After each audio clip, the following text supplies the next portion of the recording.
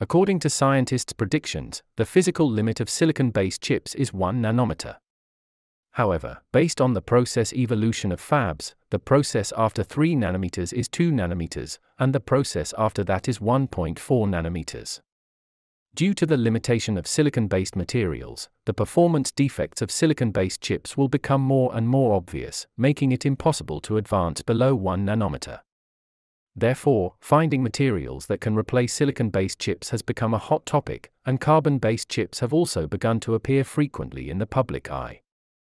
Since we frequently mention carbon-based chips, what are their advantages? Why didn't carbon-based chips enter the market as we expected? At present, which country is in the leading position in the research and development progress of graphene? Hi! Welcome to TechTeller.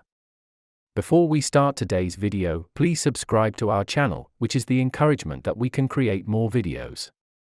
Okay, let's move on to today's topic. First of all, let's talk about the 3 obvious advantages of carbon-based chips. First, carbon-based chips have lower limits, better performance and lower power consumption, which are more suitable for the rapid development of future technology. Carbon-based chips are built from carbon-based wafers, and the basis of carbon-based wafers is graphene semiconductor materials. Because graphene has excellent characteristics such as high carrier mobility and good thermal conductivity, graphene transistors run 5 to 10 times faster than silicon-based transistors, while consuming only 1/10 of silicon-based transistors. It provides carbon-based chips with lower limits, better performance and lower power consumption.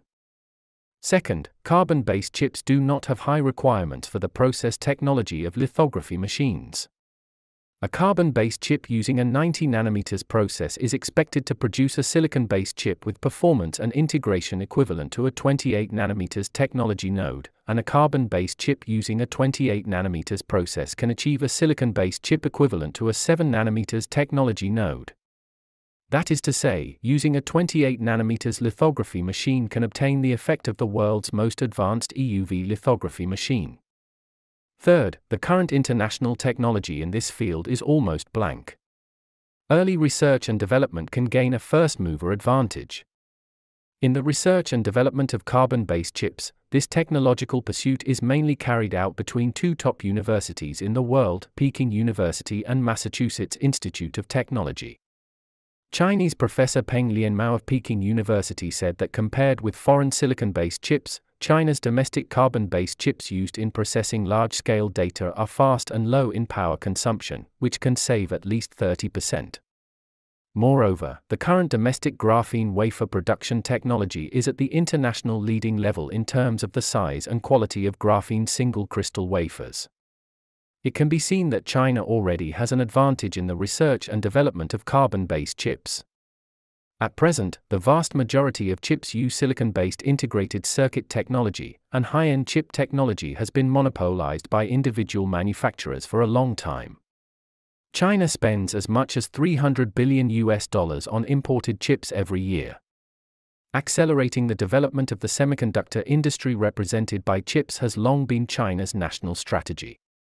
However, under the background of anti-globalization and industrial blockade, the development of China's existing silicon-based semiconductors is struggling, and most of them are concentrated in low-profit and low-value-added links. This new path of carbon-based chips has brought more possibilities for China to manufacture high-end chips. At present, the technology of global semiconductor manufacturers still insists on silicon wafers. Intel, Samsung, and TSMC are investing all their resources in 5 nanometers and 3 nanometers manufacturing technologies. That is to say, for at least 5 years in the future, mass production of carbon-based chips will not be born among these few.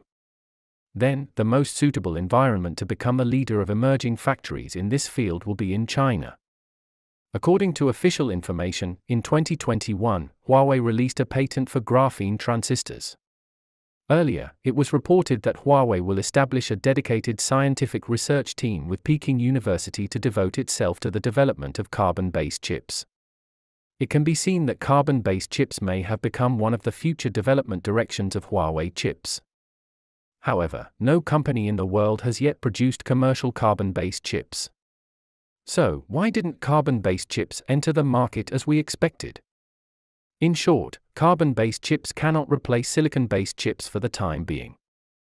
1. Carbon nanotubes are difficult to purify.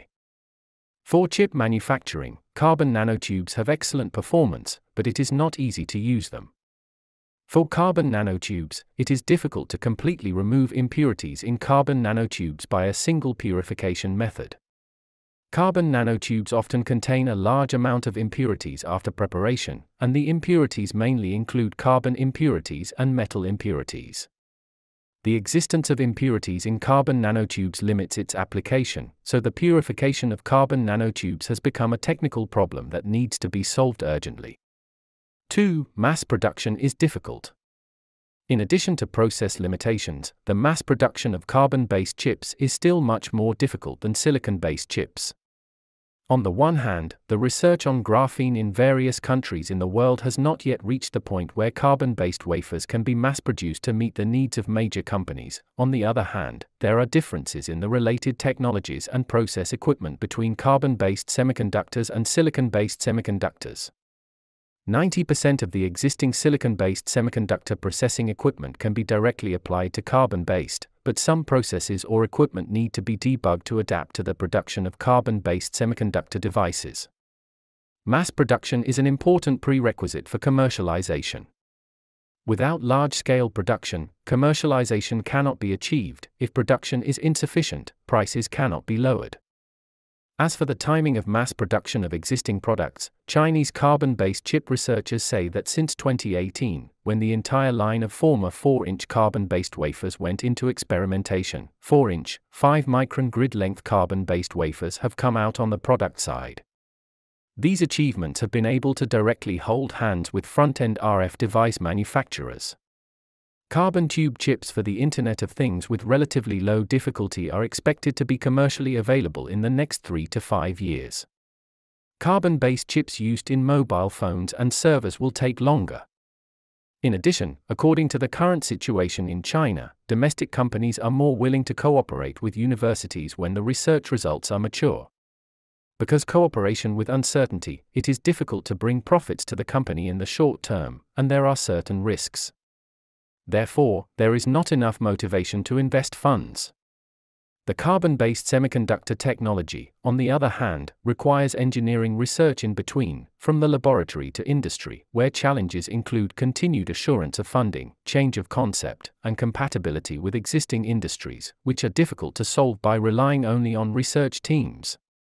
All in all, with the wide application of mobile smart devices, cloud storage, and big data processing, the rapidly developing information industry has put forward unprecedented requirements for future semiconductor chips and information processing technology.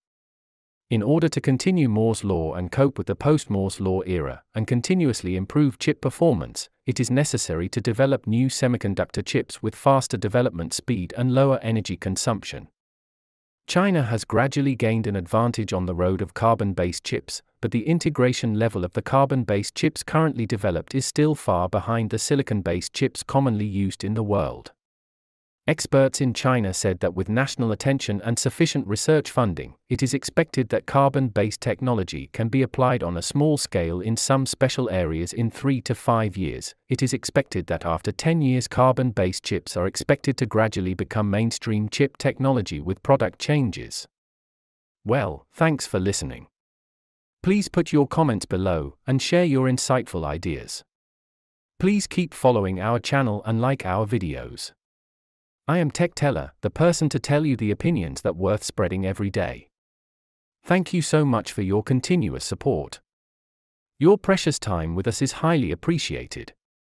See you.